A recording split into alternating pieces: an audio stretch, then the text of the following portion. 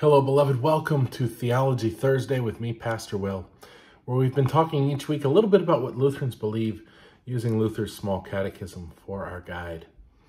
Now, last week we talked about the sacrament of Holy Communion and how we believe in the real presence of Christ's body and blood in, with, and under the bread and wine. We also talked about how the power of this sacrament as a means of grace is not found in the bread or the wine, but in the words and promise of Jesus, that these have been given and shed for you. And with that, we actually finished our look at the small catechism. So this week and next, as we approach Pentecost, we'll take a look at a few other matters. Today, I wanted to look at Lutheran worship. And even as I say that, I know that it's hard to define in one short video what Lutheran worship is. It's a huge topic because not all Lutherans worship the same way.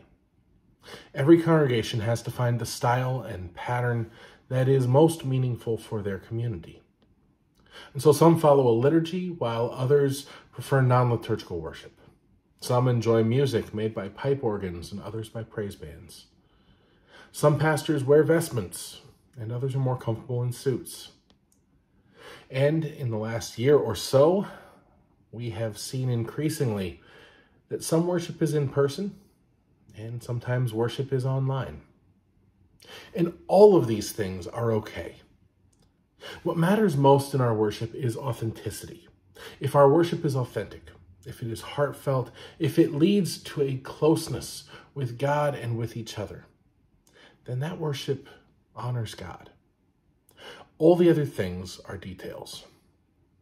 Now, for the sake of this video, what I want to dig into is liturgical worship, because I find that when we understand the liturgy, it provides a wonderful connection, not only to God and each other, but also to generations of Christians who have worshiped ahead of us. Now, way back when we started this Theology Thursday series, we talked a little bit about Martin Luther's life and the Reformation movement that he helped begin. We talked about how when it became clear that this movement was starting a new church and not just reforming the Roman Catholic Church, Luther kept many Roman Catholic practices, both because they were meaningful to him and because he didn't want to make his parishioners uncomfortable with drastic changes that threw out everything they were used to. One of the things Luther largely kept intact was the liturgy. The word liturgy comes from the Greek words leitos, meaning public, and ergos, meaning work. So liturgy is often described as the work and worship of the people. And a liturgy is just that. It's a pattern of worship that connects us, a format that grounds us in tradition and scripture. On pages 92 and 93 of the Evangelical Lutheran Worship Hymnal, you can find a pattern for worship. A Lutheran liturgical service is divided into 4 parts. The gathering, in which the Holy Spirit calls us together as the people of God. The Word, in which God speaks to us in scripture reading, preaching, and song. The meal, in which God feeds us with the presence of Jesus Christ. And the sending, in which God blesses us and sends us in mission to the world. Now, if you look at these pages, you'll notice that some parts of the service are bolded, while others are in plain text. The bolded portions are considered central elements of the liturgy. These are the things we consider vital to liturgical worship really being worship.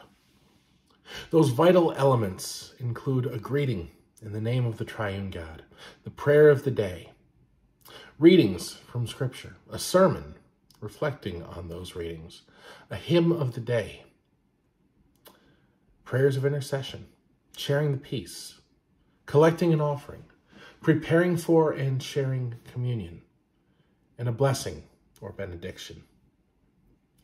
Interestingly, while we at St. Martin's tend to begin every week with confession and absolution or with a thanksgiving for baptism, and while we tend to confess our faith with a creed every week, these elements are not considered vital to liturgical worship. Now, the readings that we use follow a particular pattern as well. Many Christian churches, including Lutherans, use the Revised Common Lectionary as a guide for our readings. The Revised Common Lectionary follows a 3-year cycle, switching between the Gospels of Matthew in year A, Mark in year B, and Luke in year C. And John's Gospel is used to supplement Mark in year B, as well as to mark festivals and special days in the church year. The first lesson is typically taken from the Hebrew Scriptures, except, for instance, in the season of Easter when it has come from Acts. And the second lesson usually comes from one of the epistles. The psalm, as you might expect, generally comes from the book of Psalms, although there are times when we find another reading to fill that place. Close to Christmas, during the season of Advent, we sometimes use the Magnificat of Mary. The 3-year cycle of the Revised Common Lectionary follows the church calendar, so that the readings are thematically appropriate to the season of the church year. Now, some congregations have begun using a different lectionary called the narrative lectionary, and this is structured around following a continuous story rather than jumping all over the place in Scripture. Other congregations don't follow a lectionary at all, but choose texts that fit a sermon series or a theme that is appropriate to the congregation. The readings aren't the only parts of the service that connect us with Scripture, though. Some parts of the liturgy are taken directly from the words of the Hebrew and Christian Scriptures. For instance, the hymn of praise declares, "Glory to God in the highest and peace to God's people on earth," which comes from Luke chapter 2, verse 14. Or the verses of "This is the feast where we sing blessing and honor and glory and might be to God and the Lamb," comes from Revelation 5. The Agnus Dei that we sometimes sing as we come for communion, "Lamb of God, you take away the sin of the world," comes from the words of John the Baptist in John chapter 1. And while we have different musical settings for these things, 10 of them in the ELW alone, and while we sometimes change the words very slightly to match different rhythms, these words have been sung in Christian worship in some form or fashion for centuries. One of the common benedictions that is spoken at the end of worship is called the Aaronic blessing and comes from Numbers chapter 6, when Aaron is instructed to bless the Israelites, saying, "The Lord bless you and keep you. The Lord's face shine upon you with grace and mercy. The Lord look upon you with favor and give you peace." Other parts of worship, like the offering or the sharing of peace, may not use words from Scripture directly, but they originate in scriptural mandates to give of what we have for the needs of others and to share the peace of Christ with our neighbors. Even the pastor's garments, called vestments, have special meaning. The white robe a pastor wears is called an alb and is meant to be a reminder of our baptismal garments and the purity that we receive through Christ.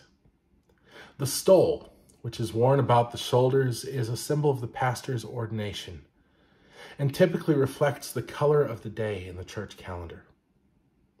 The cincture, the rope belt worn around the waist, symbolizes a willingness to serve and is reminiscent of Jesus' words to Peter in John chapter 21, when he says that one day Peter will have a rope tied about him and he'll be led where he does not wish to go as part of his calling. Now, friends, there is certainly so much more that we could say about worship, but that's all the time that we have for today. What's something new that you learned? Or what are questions you still have that I haven't answered? I'd love to hear from you about these things in the comment section. And I hope you'll join me next week as we finish this Theology Thursday series by talking a bit about discipleship. Until then, beloved, may God bless you and keep you. Amen.